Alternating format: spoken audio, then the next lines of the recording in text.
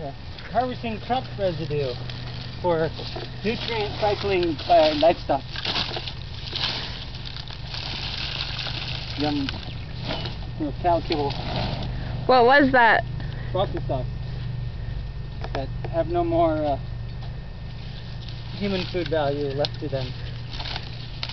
So we're harvesting them to feed the cows, whatever they don't eat, especially the thick stalks. Will just get trampled. We'll make them decompose better. In about a week, we'll scrape up around the feeders all the manure and trampled broccoli stalks and compost. Yoo!